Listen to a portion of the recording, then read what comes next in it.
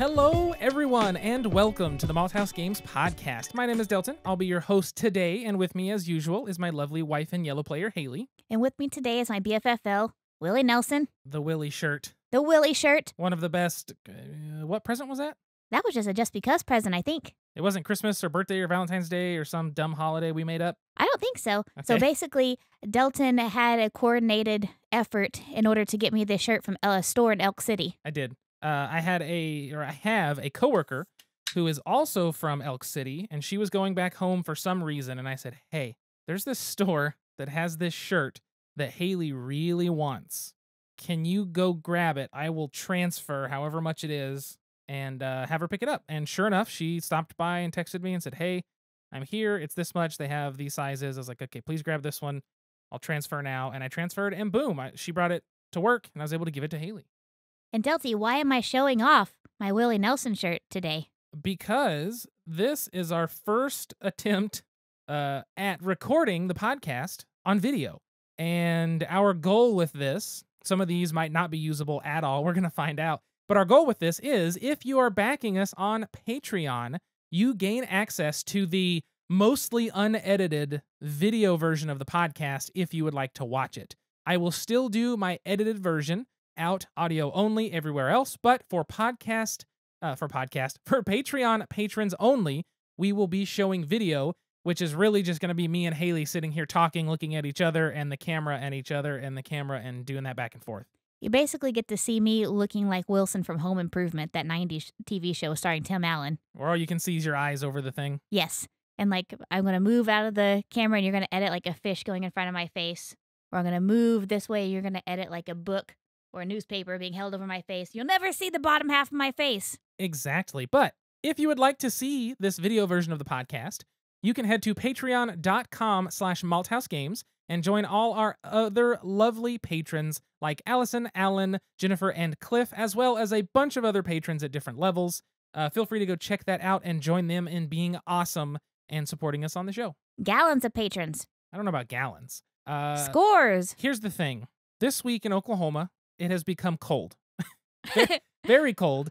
The high today was supposed to be in the 50s, but it is not that right now. I think it got to be in the 30s, but it also snowed a couple weeks ago when we were gone. Yeah, we missed it, which is stupid. I never get snow ever. That's all. I'm sad about it.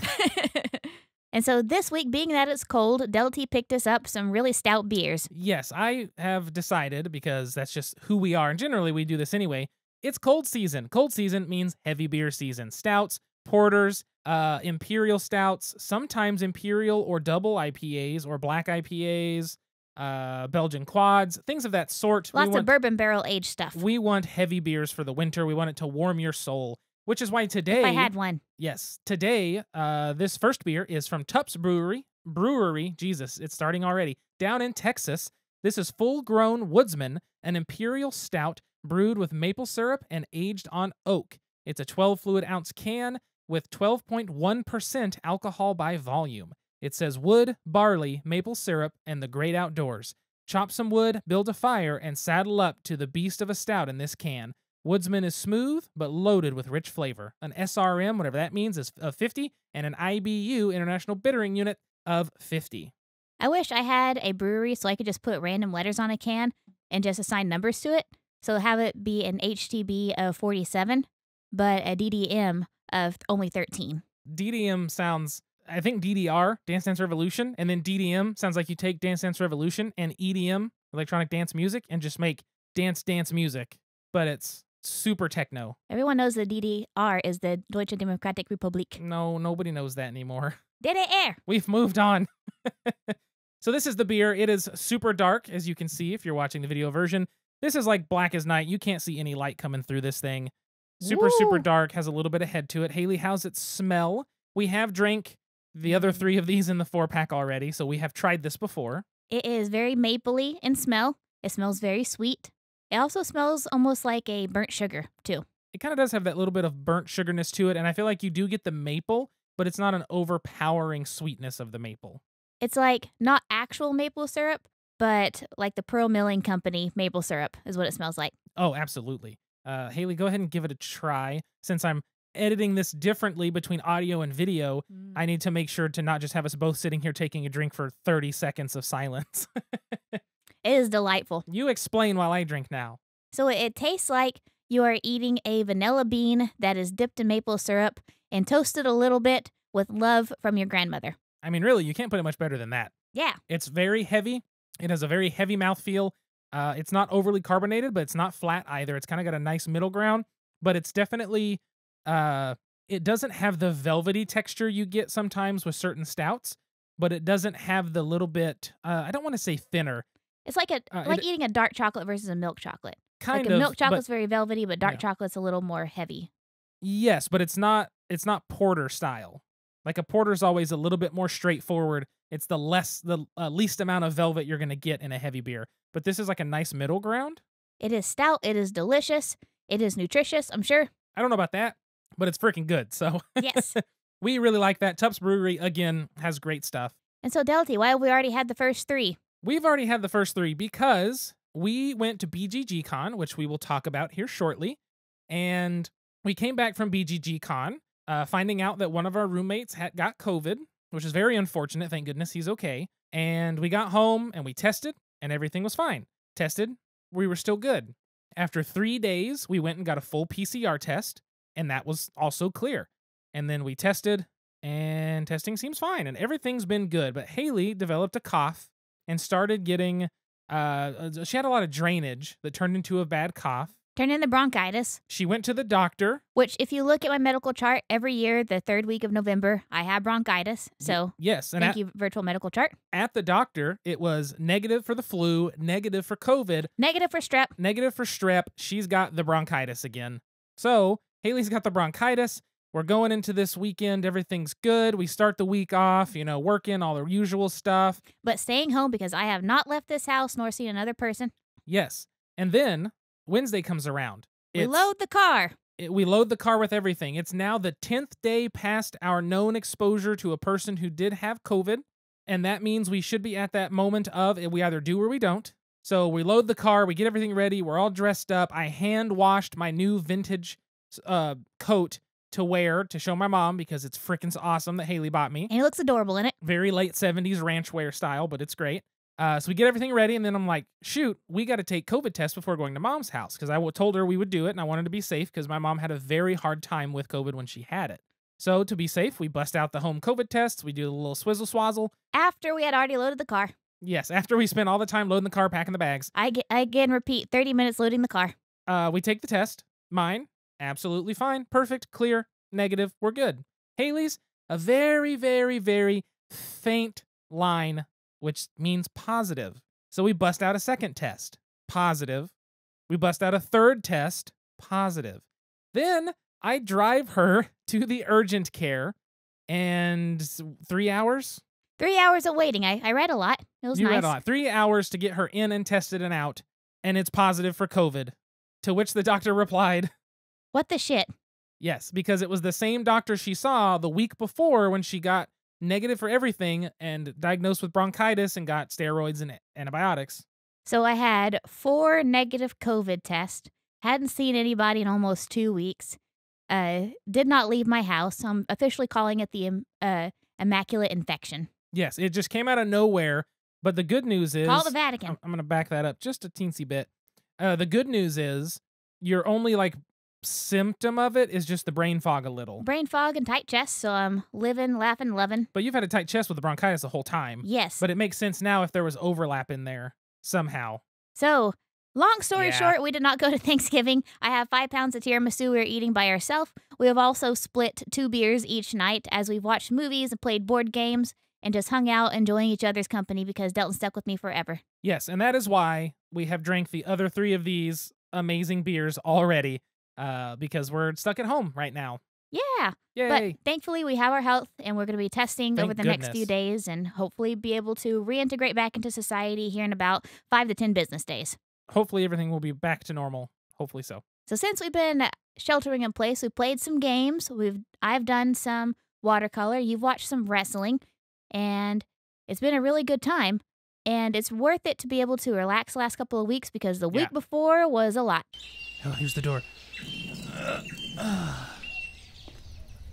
It's straight ahead. It's a game. So, the episode, goddamn, I'm already messing things up. This is episode 132. Don't think we said that. Anyway, so the game for today is a game we played at BGGCon, which again we'll get to later. The game for today is Flamecraft. I just realized I think it's published by Lucky Duck Games. Oh no, I didn't even look at that. It says Cardboard Alchemy. This says Cardboard Alchemy, but I believe that Lucky Duck is the company selling it through the U.S. So we don't actually have a physical copy of this. We actually got it from the Hot Game shelf at the BGGCon library. Yes, we rented it from the new game shelves at the BGG library. One night, they had, I think, 6 or 7 copies of this game in the library, and we only saw one available at any time, and that one was this copy, and it was at 12:30 at night. I was going to pull up real quick because this is a fascinating little metric because people are cool that keep this kind of stuff around. So on the Mazzala Discord, Michelle had a breakdown. BGG released the numbers of like the most rented games, which is pretty interesting. And I like that they did that. And we were talking about potential skewing of the values based on the number of copies available and how that can really skew this a lot. However, I'm trying to find it. Holy, okay. So the library checkouts. The #1 game checked out across the entire con was Flamecraft. Was it really? They had 6 copies. When you get a copy of a hot new game, you're supposed to return it within 4 hours. Delton. That is not always the case. I didn't ever keep a hot game that long. I kept a regular longer. That's true. You and Tyler basically got a bounty on your head saying, hey, bring back our games. You get an email saying, it's been more than 12 hours. Please return this. Sorry. The #1 game rented was Flamecraft at 139 checkouts. Really? Doesn't feel like that's a lot, but at the same time, when you consider it's a library of like 5,000 games. Right. So that was 139 games. Second place at 78 was Endless Winter Paleo Americans. Don't know anything about that game. Splendor Duel had 65. Scout had 54. And then it was just a bunch of other games. Cascadia, Tribes of the Wind, Turing Machines, brand new. Heat, new racing game. Some stuff like that. Arc Nova, Kites. But Flamecraft, 139. The next closest was 78, and then 65, and then 58. And then it's like 50s, 40s, 30s. I'm sure Kitten in the Blender was number 10. I'm sure Kitten in the Blender didn't get checked out at all, is my guess. But who knows? But yeah, so Flamecraft, I believe it is being published in the U.S. by Lucky Duck and Cardboard Alchemy. It is designed by Manny Vega. Illustration and art direction is Sandara Tong. Graphic design is also Manny Vega. Development is Brad Brooks and Peter Vaughn. 3D models are Eric Tosco and Christian Strain. Now, the 3D models we didn't get to see. We did not. But they have 3D pieces with the more advanced version. And the rulebook is done by Jeff Frazier. So this game, see if I can zoom out a little bit here. I'm zoomed way in on this rulebook. So this game is, first of all, let's talk about the art. Absolutely adorable. It's really, really cute. It's basically a bunch of watercolor little dragons and dinosaurs. Yeah. And they're all dragons. They're all dragons, but their little town is adorable. So basically, you are playing a bunch of little dragons that are trying to go to different shops to get different ingredients. And I forgot what you do with those ingredients. That's why Delton explains the game. It happens. Yeah, so the basis of the game is that there is a mat out in front of you. It's rolled up, at least in the version we played. And I think that's the base version. It's a neoprene-style mat, a very, very thin one, but very well designed and cute. There are different shops on that mat, as well as where you put your decks and things like that. Along with the shops, there are some cards called enchantments. So the way the game is going to play is you have a hand of cards that are going to be dragons. You can play a dragon into one of these shops. When you do that, you can either gather goods from the shop, which allow you to I'm going to take some bread. Oh, I'm going to take some diamonds. Oh, I'm going to take some meat, whatever. And then you get to place a dragon when you do it. You can activate dragons that are already there, different things like that. And then if you don't want to do that, you can actually enchant a shop if you have purchased an enchantment. Or I guess that's your turn is purchasing the enchantment and enchanting a shop, which essentially makes the shop stronger when you gather goods from it later. But the enchantments are how you're going to earn points in the game. They cost the most resources. For example, in the rulebook here, the enchantment it's showing, when you buy that, you would have to pay 2 diamond resources and 3 bread resources. The bread come from the bakery, the diamonds come from the, I guess, jewel crafter or whatever it is. But that's pretty much how the game's going to go. You're going to visit these shops to gain goods and put more dragons there to make them stronger. You're going to buy enchantments to enchant the shops to make them even stronger, but also gain points in the process. And there's a bunch of resources, tokens being thrown around. I think you can have like 12 of each resource token at max, and there's like 6 different resource tokens, and there's coins, which is a lot. It's basically building up your own little small town main street. It's really cute. I love that the feel is that everybody's part of the community and everybody wants all the businesses to succeed, even though you're all playing against each other. That's true. That's kind of what it seems like, though, because you don't have like one business that you want this one business to, expand or to be enchanted. Like, no, everybody's working together to enchant different businesses. Now, you're going to get personal points for what you enchant, but I like the feel of it. It just feels like I grew up in a small town. My mom had a store on Main Street, and I worked at her Western furniture store, and I also worked at the coffee shop down the street, and I also got paid in socks to cover the shoe store's lunch breaks. And so I worked at a lot of the shops downtown. And that's how it kind of felt. Even if you had 2 shoe stores, like everybody was kind of rooting for everybody to survive, helping each other out. Everybody's part of the same coalition to, boost the local economy. And so I like that this game really felt that way. Everybody's trying to help out the other stores, even if we are trying to win the game ourselves. Yeah, you're waiting for somebody to boost a store so you could come in and boost the store. So that way when you go there, it benefits you. But in the end, yeah, you're boosting the store. You're setting the store up to be this awesome place that everyone wants to visit. And it has that community feeling, but also there's the little competition within that where you can beat somebody to a spot, but they're still going to be able to benefit from you beating them there. So it's kind of interesting in that way. The game is exactly as simple as it sounds. The only thing I didn't say anything about, there are artisan dragons, which are end-game scoring. They can either happen immediately upon completion of some requirement, or at the end of the game, you can like check a thing, how many coins do you have? If you have this many coins, blah. That sort of thing. It's super adorable. It's super simple. I was confused by this one. And I think this is where it's not a negative. This isn't a negative review, y'all. But what it is this is a solid game that's simple. It's adorable. It's got easy to learn mechanics. It's a fun little game. It's something that honestly, I think that we will probably buy for the collection, because if someone comes over, they're new to board games, it's like, okay, adorable dragon game. Yeah, there's a few things going on, but all in all, it's pretty simple, and you'd be able to catch it no problem. And there's no gotcha elements to it. There's no that elements. It's like a very sweet, pleasant experience. It's a super simple, pleasant game. It's very chill, right? Yes, it's a very chill game. I don't get the hype for this game. BGG's library had 6 copies, and we saw one the entire time we were there that was available to rent.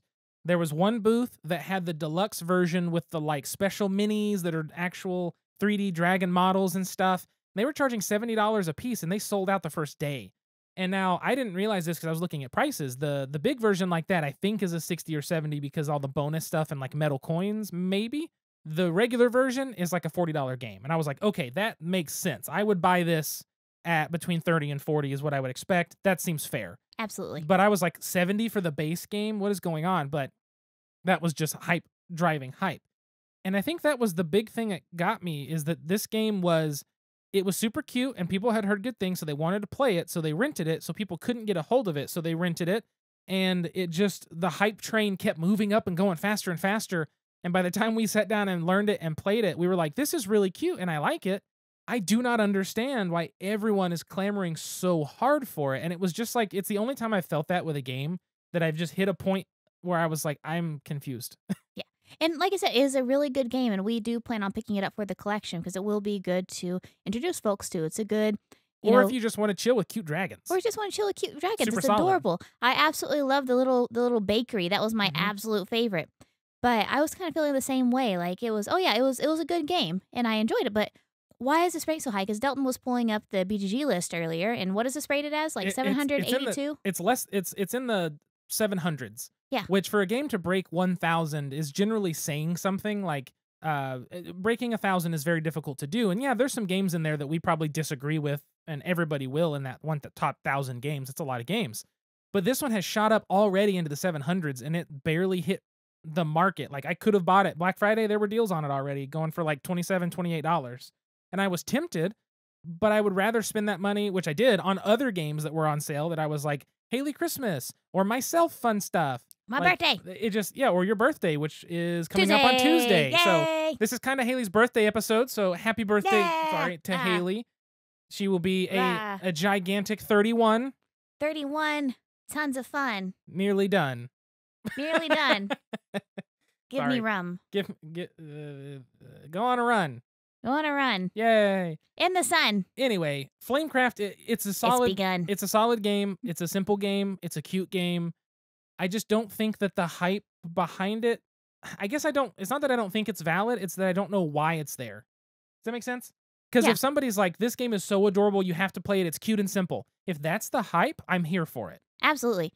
But I guess I just didn't hear what the hype was because everyone was just, we have to play it, you have to play it, somebody has to play it, we have to find it. And that was the whole conversation all weekend with everybody. And I think that's might be what it is, because it is adorable. It's one of the most adorable games that I've seen come out this year.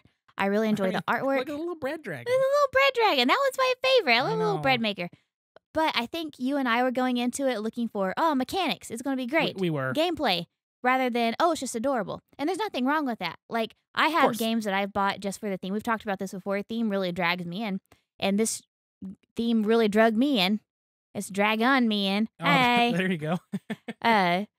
But I think I'm like Delton. I think we were not expecting it to be what it is. I don't know what we were expecting necessarily, I don't know. but it was good. It was a really good game, really cute game. I think we were expecting mechanics, and the mechanics are good, but I think the hype is really revolved around how freaking adorable it is. Because I think what it comes down to is the mechanics were simpler than we expected for the amount of hype. Because Yes. at BGGCon, as you know in the board game world, when something is super, super, super hyped, it's generally either the theme or the mechanics. And I think we expected mechanics and we came out with theme. Yes. So it's a weird spot, right? It's not that we don't like the game. It's just that I think the hype is not necessarily valid for it. Unless you are super hyped for an adorable game, because Yeah. I would say this and Verdant are like some of the two top most adorable games this year that we've played. Oh, this year. I was like, what about This year. Calico and No, all this your year. other games? 2022, baby. 2022. There you go. Yeah, so that's Flamecraft. You can pick it up basically everywhere right now. I think you can still find it online for sale. It's really cute. They do have I think this was a Kickstarter too. Oh, yeah. I think it was a Kickstarter. But you can find the big special version with the 3D minis and like all that kind of stuff still for sale. I say the base game's fine unless you're just, what's the term? I don't know. If you're just clamoring for, deluxe pieces, deluxe components to the game, I think the basic version's fine. Yes.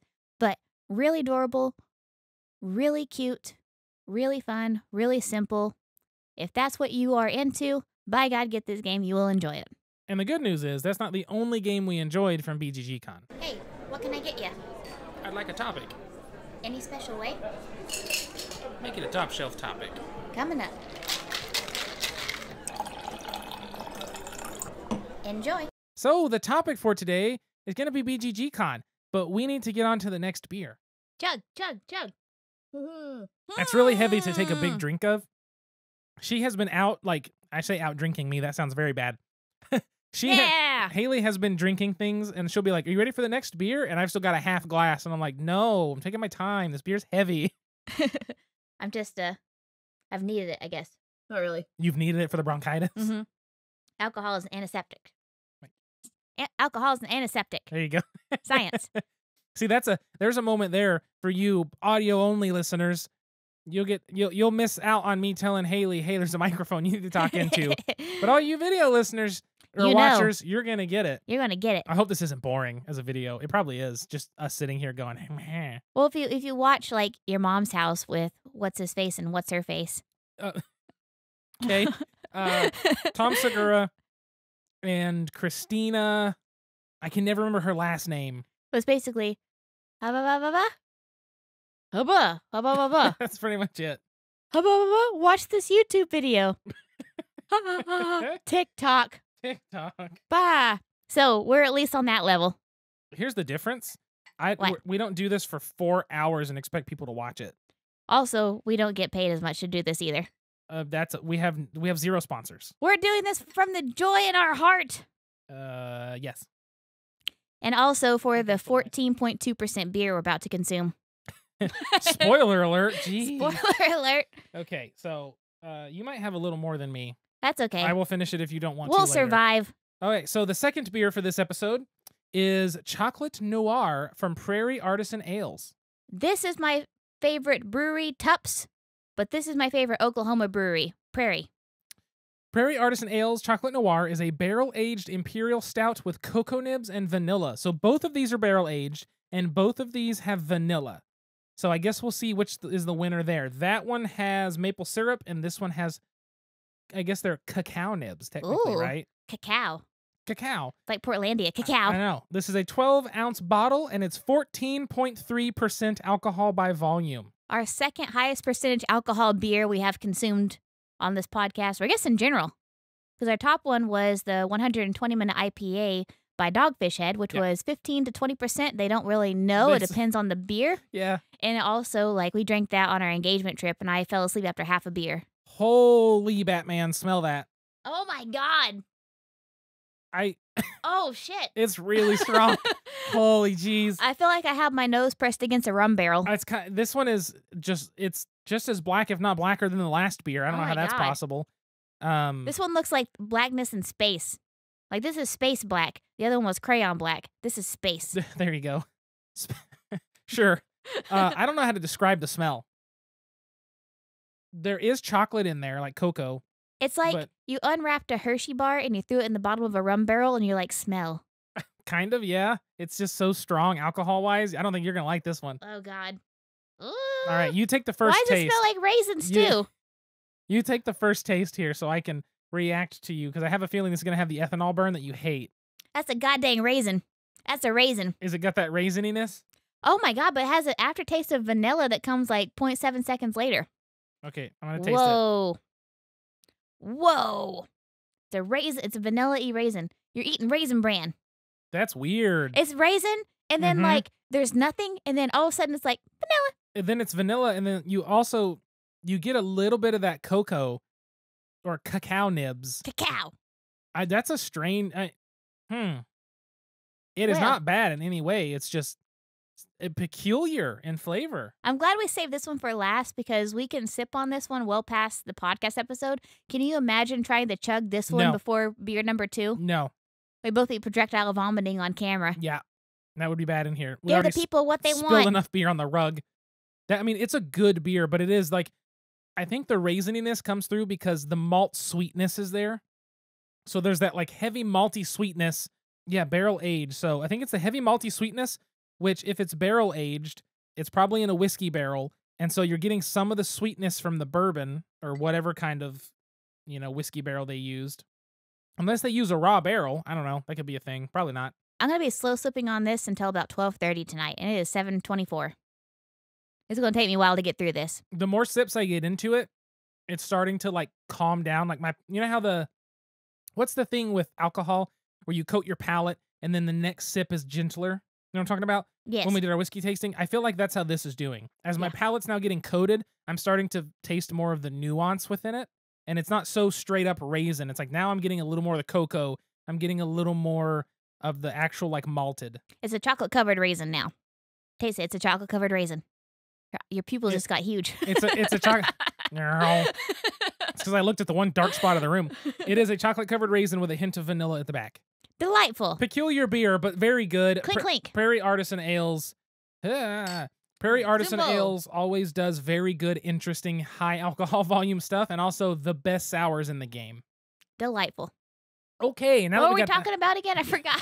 Now that we got that out of the way, we went to BGGCon22 this fall, a couple weeks ago now. Yes, we did. And we wanted to talk about that because BGG is, I think, our favorite convention still. And every time we go, I think it just reinforces. I always think like, maybe this one's my favorite. Maybe this is my favorite. And then I go to BGGCon and it just goes, this is your favorite. And it's like an immediate just reinforcement of it. And there's no way anything could beat it, I think.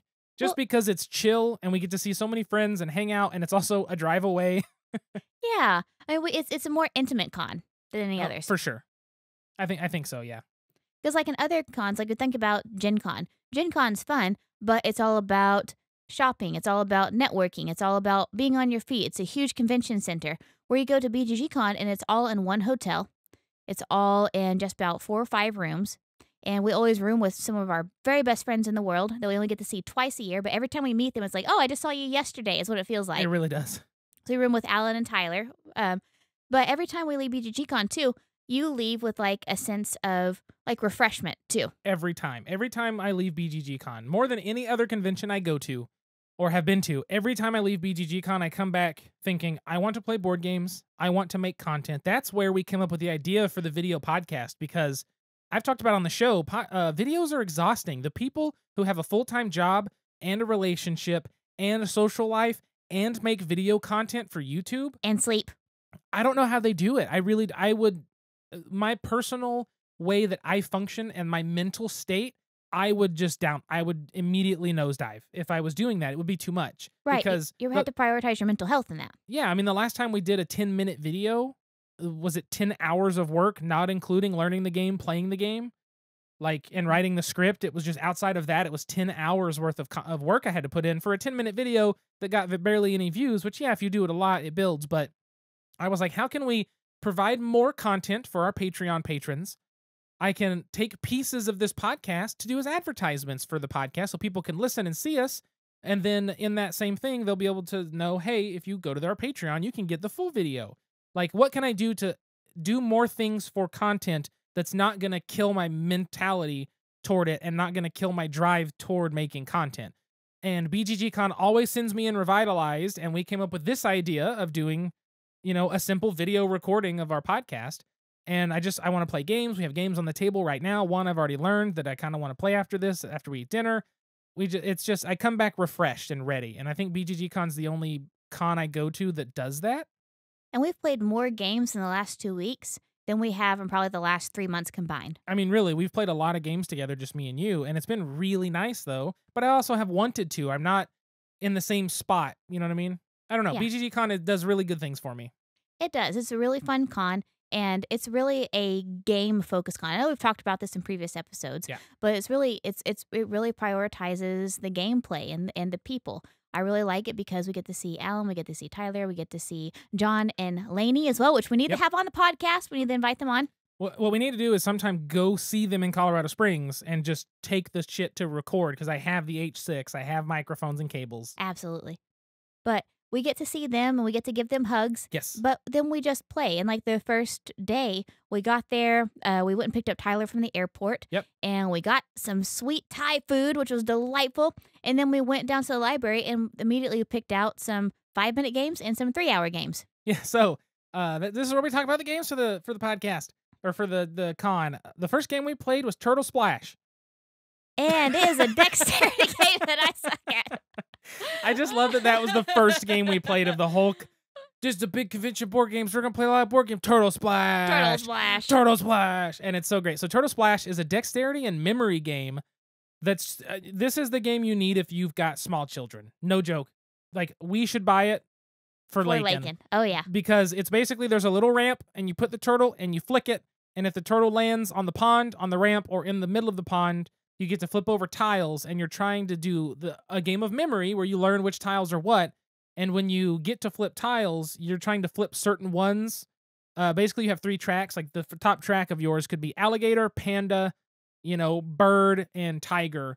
And so you want to flip the alligator to move your token, and flip the panda to move it, and then flip the bird to move it, and then the tiger. And you can do that in whatever order over however many turns. But when you memorize where they are in the little memory thing, then oh, I get to flip 2. Let's flip this one and this one. That'll move this token 1 and this token 1, or whatever. I feel like before we really dive into the game, and before people really understand the impact of this game, we need to explain the ingenuity of the Tyler whenever he made his board game table. Oh, we literally took one of the drawers in the hotel room there at the Hyatt Regency. Essentially, you have one big desk under the TV that's attached to the wall, and you've got one set of drawers in the middle, maybe 2 sets of drawers. We literally took one of the drawers out of the rails. He flipped it upside down on top of the little luggage rack thing, and then took one of the free board games you get when you check in. Anytime you go to BGG, if you haven't been, and you get your badge, you get a free board game. They have usually 3 or 4. It's generally overstock, nothing usually super fancy, but there's always a couple people are like, oh, that's really good. I think Margie farted because this She did. stinks. I was trying to decide whether or not I show my poker face. Oh, Jesus. We just walked her and she pooped, too. Oh, God. She's asleep. She doesn't even know what happened. She looks so adorable. She's down here sleeping on a pink fuzzy blankie. With Looks hearts on adorable. And, yeah, it just smells like death. It smells really badly. Jeez. Can't edit that out of the video. I'm going to poke my nose in my beer. That sounds great. Anyway, when you go, you get a free game. He took his game board out of that game and flipped it upside down and put it on top of the drawer that was upside down on the thing and made a table for us to play between the beds so we could sit on the beds and play games. Ingenuity. That's the ingenuity of Tyler. But anyway, we played Turtle Splash. Super, super cute game. After that, we played a game called Virtu that was all about Italy, and we all thought it was fine. I can't really remember too much of it. You were falling asleep toward the end. I was falling asleep. Literally, they would play their rounds and wake me up on my turn. Yeah. I don't remember too much about the game. I think we all thought it was okay and that the turn structure was really wonky. And aside from the turn structure being wonky, like it had some neat ideas to it, but it was just a little weird. It just took too long between the turns. Like, I know I was sleepy and I fell asleep between the rounds, but I was literally able to fall asleep between the rounds multiple times. And so there's no like player engagement between the rounds. I feel like that really drug it out too. That's true. Then the next day, me, you, and Tyler played Quirky Circuits, which I put it as a win. Did we actually win that? I think we did in like the last turn. Yeah, last turn. So Quirky Circuits, it's a programming game where if you've ever played The Mind, where it's like, all right, play these cards from low, in ascending order and try not to mess it up. This is basically, you're going to move these figures on the board, but you have to play cards when you think it's the right card to play, but you don't communicate that to anybody. So it's all about blindly putting things down and hoping that you're coordinating it together. And it's pretty interesting, and I actually really liked the way that it worked out. But we also play a harder difficulty one of the sushi levels. Then, my phone keeps resetting this page. And then after that, we played Run Animals Run, which is the one about basically nature falling apart, the animals trying to eat get all the food, and then concrete being poured over the tiles and ruining your chance of having resources. Oh, that was Zoo of Depression. Yeah, it's Run Animals Run, Zoo of Depression. Oh, I didn't like that one, but I liked it, but I didn't like it. It's cute, and it's an interesting style of play. Basically, you're fulfilling, you need to get goods. The turtle has several turtles, but they all are very slow at moving and doing stuff. The cat was really fast and nimble and can steal shit. And then Tyler played the bears, which there's 2 of, and they can scare other animals away. So it's like everybody has their own little thing they can do. And then we all played Boonlake, which Tyler won. Even though I was trying to rush the ending in hopes to win. But that was close. Aside from him, he had 247, but me and you had 199 and 193. Yeah. Look at us go. Look at us go. We got to play that night with Alan, Rear Window, which is based off the Hitchcock movie from the 50s? I think the 40s. 60s? No, it's not 40s. Not 40s? No, it's not 40s. I think it's 50s. Okay. You have to look it up. Look it up real quick while I'm talking. It's basically Mysterium meets Clue. Rear Window. Kind of. It's really difficult. It's very, we got to the end and I think we had one thing. 1954. It's 54, okay. I didn't think it was the 40s. I knew it was either 50s or 60s, but I couldn't. I concede defeat. I couldn't place it. Mysterium was extremely difficult, or Mysterium, Rear Window. Extremely difficult, but I would like it. Yes, I would like to play that one again. I liked it. We played the Exorcist game, and by played, I mean we attempted a turn and then gave up. That was bad. Lost miserably. We played Soda Smugglers, which if you've ever played Sheriff of Nottingham, yes, it's Sheriff of Nottingham, but good. Sheriff of Nottingham's not bad, but the problem with Sheriff of Nottingham is if you always tell the truth, it feels like you win. Yes. Because that's what we kept determining. And in Soda Smugglers, it's impossible to always tell the truth because the cards are dealt out randomly, so you could be lying. Even if you're telling the truth, you could try. So it forces you to not. It's really good. It's you should look it up. Very good game. That's one I'd like to pick up. Short and sweet. Now, you were asleep when we played Pumafiosi, which is Puma and Mafiosi, like multiple mafiosa. So Pumafiosi, terrible name. It's a game about being second. As weird as that is. Everybody plays a card. It's like one person plays a card and it's like a 35. Somebody else plays a card and it's a 42. And if you can play like a 37, you're second. You're the winner of that hand and you get to put your mafia person out on this board that ranges from like 1 to 10 or something. And if somebody else comes in and puts a card there later winning a hand, they have to put it like if you have a 37 and they have a 28, it has to go under your 37 somewhere. But if they get a card, if you have a 37 and they get a 39, they can actually put it right where yours is, bumping you down, giving you a negative point. See, I kind of understand and I respect the having to be second place whenever you're being part of a mafia, because it's like whenever you're speeding down the highway in a convoy, you don't want to be the fastest. You want to be the second fastest, because the boys in blue are going to come after the fastest, and you can outdo the hypo if you're the second fastest or beyond. So I can see that. Yes. I appreciate it. It's actually very fun. It was such an interesting game to think about how to play. Like, it was just an entertaining game. We got to play Flotsam Fight from Oink. Do you remember this game at all? No. I don't remember a thing about it. I just know that I lost with a -1. Haley won with 2, tying with Alan with 2. You won the tiebreaker, and Tyler had 1 point. I had -1 point. I have vague memory of this. I don't remember that game. Was that the one where you're all playing a number and you have to be the lowest number? I don't remember. I don't either. I have no idea. And here's the thing. This is not due to alcohol consumption. This is due to being really a sleepy girl. Yeah, I mean, of course. I wish I knew exactly when we played that. I wish I had timestamps. I have like a vague memory of it. Yeah. But I could not tell you a single thing about it other than it's like an Oink game, I think. It is an Oink game. Yeah, I win. Land vs. Sea. Me and you played, which we love. We talked about that before. Ghosts of Christmas.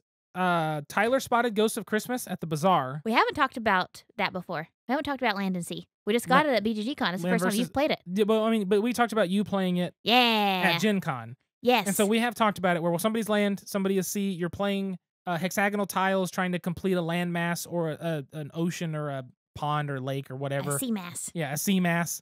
That kind of stuff. Really good game. We really like it a lot. But yeah, Ghost of Christmas, Tyler spotted. He brought it to Cabin Con in the spring. And when we were at the BGG Bazaar, I saw nothing of my list, nothing of Brian's list, sadly.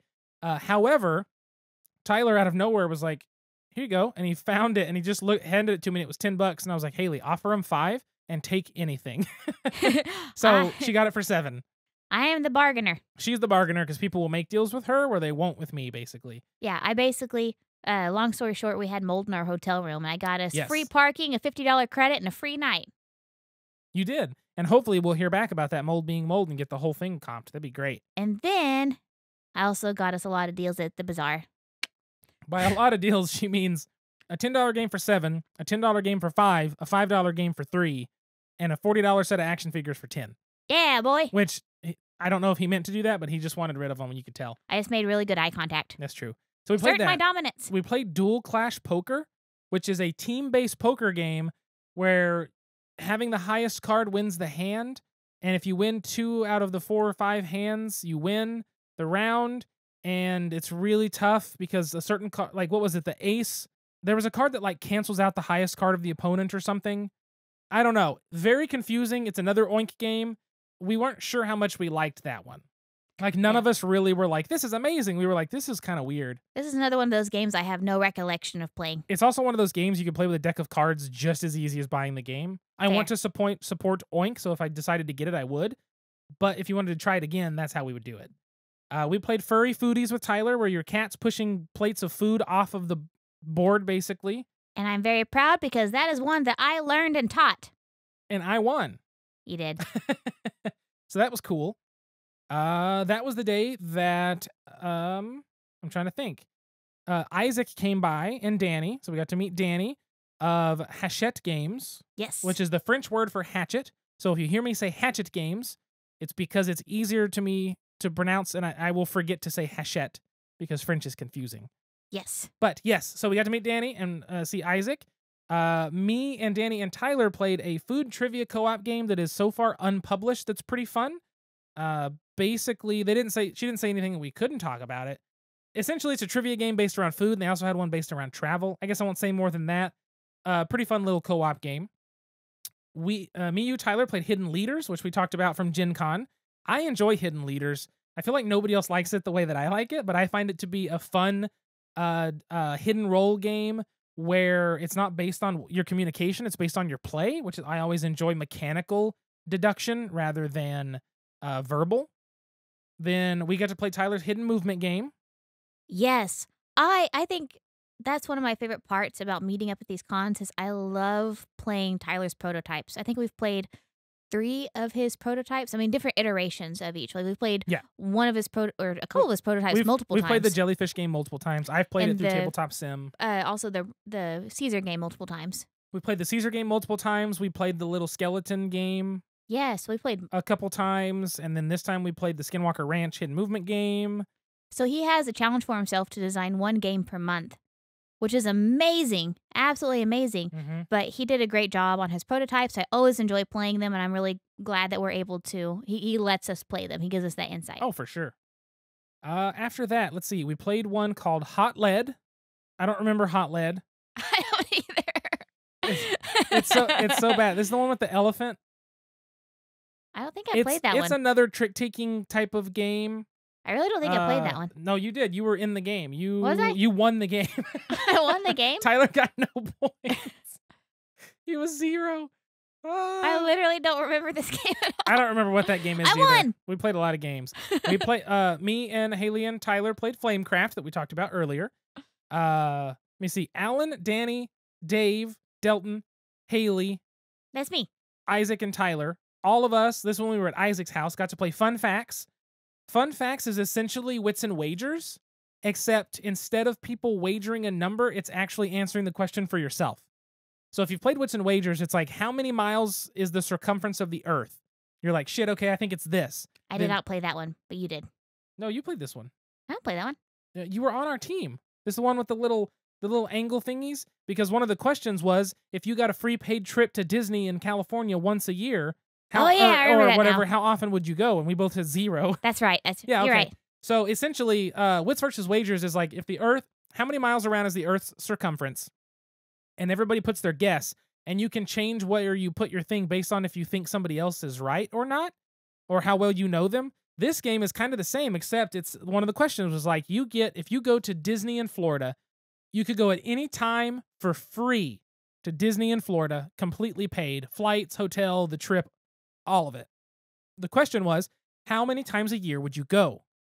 So starting with one player, the star of that round, they put their answer. Everybody else gets to put theirs where they think it goes in accordance to each other, and then the star can move theirs at the end. So me and Haley put 0. I knew we would both put 0. So I'm like putting it at the bottom. But it's the same thing as Wits and Wagers, except it's personal answers, so it's how well you know your friends, and it's actually a really fun game. I just want to interject here real quick. Yeah. We're playing these at Isaac Vega's house. This is just your annual reminder that Isaac Vega is one of the nicest, kindest, sweetest people on this entire planet. Every BGG we get to see Isaac. And every time we do, he's just the sweetest human being. And so nice and so helpful. He bought 3 packs of different flavored Oreos to make sure he had Oreos for the vegans. Yes, he did. He's so kind. And always. And it was... Like, I always bring the story up, but the first time we met him was at BGGCon in 2017, whenever... Gen Con, I'm sorry. Whenever we weren't anything. We didn't have a podcast. We were just fans. We were just fans. And we go up to him, and we just say, hey, we're nervous as can be because it's Isaac Vega. And we're like, we're really a big fan. And it's not just like he said, oh, thank you. Like, he engaged us in a conversation of, like, what are you liking about the con? What's your experience been? What do you guys like to play? He has always been the nicest, kindest, sweetest human being. And so we're always so grateful to be able to go play games at his house. But just my interjection, just your annual reminder that Isaac Vega is a primo human being. Oh, absolutely. Absolutely. After that, we played Alan's game, Cause of Death Ghost. Essentially, it's a deduction game that I'm terrible at. I don't know how to play those kind of... Like, it's one of those games that I don't know how to play. Alan nails it every time. I have no clue how to play that style of deduction game. Essentially, everybody has a role, but the first player then gets to look at 2 rolls and decide which one to pass, and everybody gets to pass whatever's handed to them or keep it. And so you have 2 cards, you'll pass one, then the next player will have 2 cards, and then they'll pass one, and you can try to like call people out based on what they've passed. If you're like, oh, I handed you the green ghost, like, no, you didn't. You handed me the red person, when in reality you did hand them the green ghost, but they're trying to throw you under the bus. But if everybody passed it, it's hard to lie. I don't know. That kind of game's very confusing for me and difficult, which again is why I like deduction that's not based off of verbal things. I like mechanical, which is why I like Hidden Leaders. I want to interject something too. So this was Saturday night. We were playing at Isaac's house. Sunday morning, Alan woke up sick. This should have been our first indication that Alan was sick, is that he was not shirtless on the stationary bike the entire night. He kept stayed in his shirt while he was riding the bike. I think that's because there were more guests. So it was last year, like the entire time he was shirtless on the stationary bike as we're playing games. He's just like getting his energy out like a little hamster in a wheel. Just, ah! And then this year he was sitting quietly with his shirt on playing the game. So that should have been our first clue that Alan had the COVIDs. Yeah. Womp womp. Let me see. Next thing we played, you weren't here for this. You went and learned Play-Doh 3000 and played with Isaac a whole bunch. Won my first game against him. There you go. We played Tribes of the Wind, which is a new release game. I think that the main game loop is fine. I think the game's okay, but I think that this is the game where you have a hand of six cards, 5 cards, 6 cards, 5 or 6 cards, and there is light, fire, leaves, I don't know, and water as your card types. Each of those card types have different actions. Those actions are determined, if you can do them, by the types of cards you have and the types of cards either the neighbor to your left, neighbor to your right, or both of them, or all 3 of you have. That's the coolest thing about it, is looking at your hand and going, okay, my neighbor here's got this many cards, so I can utilize this ability now. So that's really cool, but the rest of the game I felt like wasn't anything that I was like super, super excited about. I thought it was okay, and the only bad part about, I think it would be best as a 2 or 3 player game, because as a 4 player game, I took my turn, Tyler takes his turn, and then Danny took her turn, and then Dave took his turn, and when Dave's turn's finally done and he draws up, now I can see which cards I can use. So that was the only bad part for it, is you really couldn't pre-plan your turns very well. But that the fact that you had to care about what cards you and your neighbors had was pretty cool. So that was kind of neat. Let me see here. We played Ole Guacamole, which I will highly recommend as a party game. Ole Guacamole is very simple. You flip a card and it has a B on it, as in the letter B. Haley, what's a word that doesn't use the letter B? Cat. Okay. I then flip a card. There's a B card out, and now I have flipped an E. I have to say a word that is related to cat without using the B and the E. So I was going to say claw. Claw. But claw. The next player now flips another card. There's 3 letters out. That's the game. Super simple. But what makes the game super fun was A, it was easy as shit to learn and play, and B, according to the official rules, you have 12 seconds to answer, which adds a timer, which is kind of fun and stressful. But you're supposed to write down the words that you use as clues, and every game, in that game, and every other game of it you've played that day, you're not supposed to use the same words. So if you play 3 games in a row, you've got a big-ass list of words that you can't use, and it makes you, when somebody then says, you said cat, then somebody says feline. Well, now you're thinking, okay, well, let me see, there's claw, there's mouse, there's, fang, there's litter. Oh, shit, and you're starting to have to think harder about what you're choosing, and it makes it really, really fun. Like, I highly recommend that as just a simple party game that you can pick up at Target. We played Dragon's Head, which we talked about, Alan's trick-taking game. Yes. We played Left-Right Dilemma. That is a neat party game. It's another Hachette game. Is Hachette publishing it? I think so. Oh, I didn't think they were. Oh. I talked to Danny. So, Danny? Yeah, Danny. Danny is a wonderful human being. She was very sweet. And we were all talking about languages because she's fluent in French. And, for me, I study German. And, we talked about, I have so much difficulty pronouncing French words because German, you pronounce every single letter. It's so easy. And then French, you cut the word in half. And She pronounces Hachette so beautifully. So beautifully. One day I'll get to her level. That day is not today. It's just really difficult. I don't get French. I never have. It's very confusing to me. It looks like the publishers is Cojones and Gym Club KFT. So Hachette may be bringing it further into the U.S. I can pronounce cojones. I can pronounce cojones. Yeah, but you can pronounce Spanish really well. Sí. Anyway, so Left-Right Dilemma is very simple. You make a pyramid. 3 cards at the bottom, 2 cards above that, 1 card above that. Each one of those has a little prompt and 2 answers. One person will look at the little pyramid that's built, and if each card has 2 answers, that means that bottom row of 3 cards has 6 different places you could be, their little houses, and you pick which house you're at. Everybody else at the table has to pick what they think you are, and then they discuss and change and decide on a final answer of, is this where you are? So it's kind of cooperative in the same sense as Just One, where everyone's working together to get to the same place. but it's got, I mean, the reason it's left-right dilemma is there's left and right. It's a little skier, so it's kind of funny, like you're slaloming down through the mountain. Really simple game. I think it's a really good, Alan loved it because it was such an icebreaker of having conversations that you would never expect, like which is sexier, a doorknob or a vacuum? And it's like, oh, okay, this is a more adult party game. Yes. But I guess it didn't have to be, but it's very fun. Sorry, I gotta clear my throat. Talking a lot. We played Tricks and the Phantom from Oink Games. A really good game where it's like, oh, you have the number 7, which is the ambassador. But Haley had the number 2, which cancels out the ambassador. But you thought this person was the thing. It's very much a game where everybody plays a card, and then It's everybody like organized crime, the game. Yes, everybody plays a card, and then everybody in reverse order will then essentially vote on who they think has the highest value card, which is considered the criminal, and then everybody reveals their cards, and all the different things happen. Like one of the cards cancels out another. A couple of those do. One of them is like if every other card is above a 5, then this card becomes the criminal kind of thing. Very, very cool game. I think Alan already bought it. Had to burp. The next game we played was Scout, another Oink game, very popular. Interesting game. You have a hand of cards. I think this is the last game we played. That is the last game we played was Scout. We got to play Scout on Sunday. And it's you have a hand of cards. You either have it, you can't reorganize them.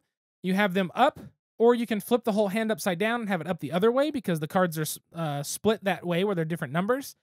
And essentially you have to play either pairs or straights. Straights always beat a pair.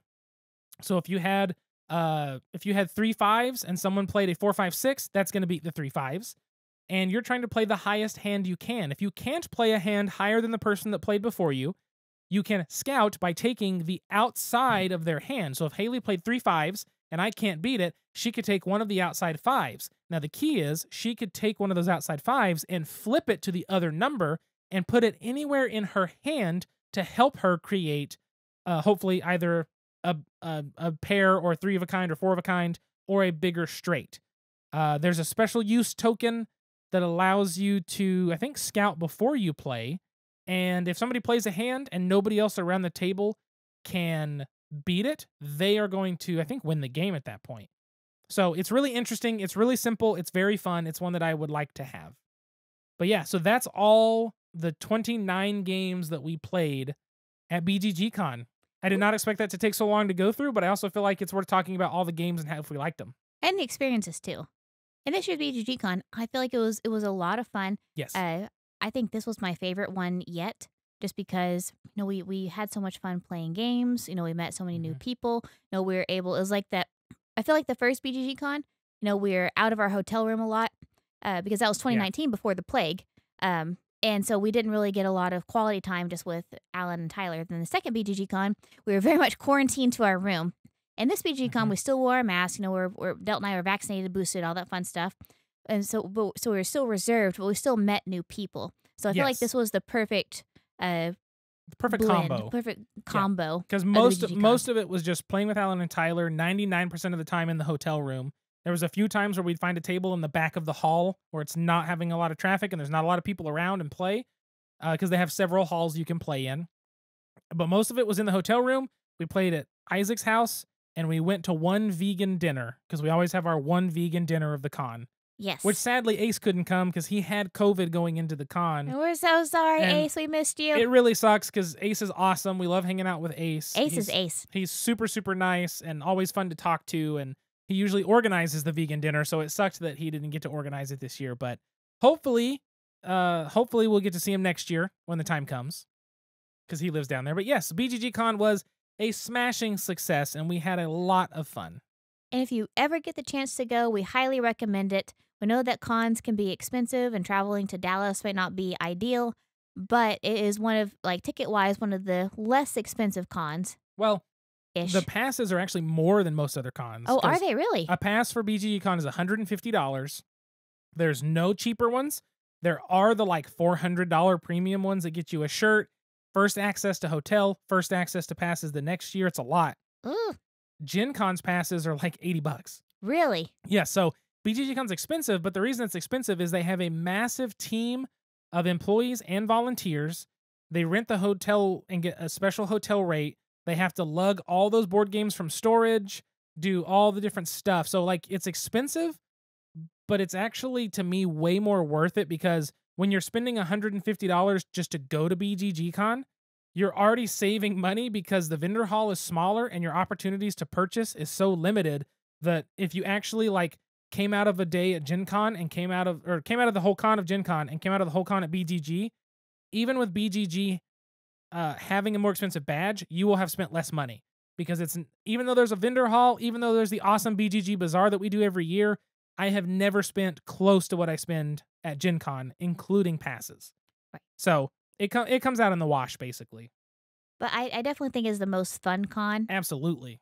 And has a huge board game library that's worth it. And so I'm very grateful that we're able to go this year, see our friends, enjoy ourselves, and yeah, I can't wait for next year. And now, join us for a Malthaus Games podcast special, Pint-Sized Question. So the question for the episode, these beers are very much hitting me, by the way, because they're so freaking stout. Good night, Dalton. I'm about to go to sleep. The question for this episode is, what was our favorite BGG experience? I have one immediately in mind, but Haley, you go first. My favorite was walking with Alan the 3.2 miles to vegan dinner. Every year, Alan wants to walk to vegan dinner or walk to Spiral, and we used to have vegan dinner at Spiral. And Spiral closed, sadly, in Dallas. R.I.P. in peace. Yeah. But we walked to our vegan dinner together. It was just him and I. It was drizzly, it was rainy, it was cold, but we had some very warm conversations. And those conversations, I feel like every year I walk with him, and half the time it's just me and him. But I feel like every time we have those good conversations, we grow closer in our friendship, and I learn more about him. I learn to appreciate him more as the human being that he is. And so I'm very grateful for those walks and the conversations that we had. That was really fun. Plus, the dinner was bomb. The dinner was really good. That was it the Vegan Food House, I think? Vegan Food House, yeah. It's like 3 miles from downtown Dallas, so it's an easy 3-mile walk, or we drove it in about 10 minutes. It was me and Tyler and Danny, and absolutely worth it. Just really, really good. Their like fried catfish or whatever was oyster mushrooms that were battered, and they were so good. It was a very good meal. I think that was a nice burp. Again, I don't think they heard that. You should put it in the microphone, man. No, because the video listeners will know that I just turned to burp, and the audio won't. I don't think that's enticing at all. So you need to pay for our Patreon in order to get the premium access to the burp. Every level will get access to video podcasts. Even $1. Absolutely. I wish they would let me do 50 cents, and I would totally put it on as an option, but I don't think they let you do less than $1. Anyway, my favorite moment of the whole con is of me being an absolute idiot. There is a game from Big Potato Games. It is called Chicken versus Hot Dog. Chicken versus Hot Dog. Legit, look this up. This game is no joke. This game is where you have... I'm pulling up pictures for the viewers. It's a chicken that looks like one of those toys that you find in a person's nightstand that they don't want you to find. Yeah, there's a chicken and a hot dog like that. They're these hollow with suction cup bases. And the whole game, you can find videos of it online. We saw people playing it at the con, and I was like, we have to play this game. It looks so dumb in the best way. Oh, yes, that is me. That in is all me. your glory. That's the man I fell in love with right there. I love that stance. I will show this in a second.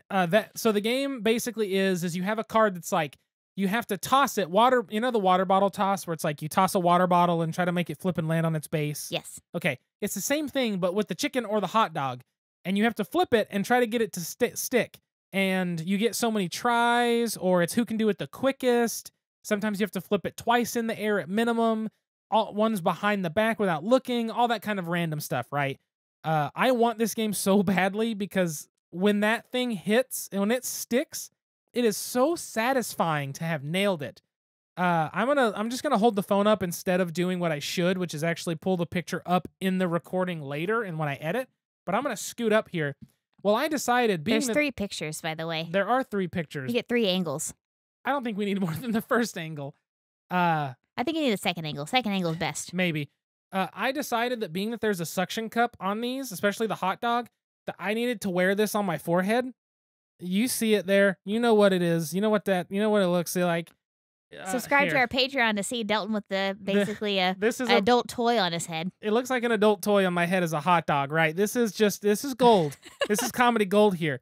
Here's the thing. That's not even the best part. I was running around. Alan put the chicken on his head. We had a little sword fight with our forehead unicorn horns. It was all good, all fun and dandy. Well, the problem was I decided, all right, I'm going to take this off in a really funny way. So I'm not going to worry about that. That's too hard to see.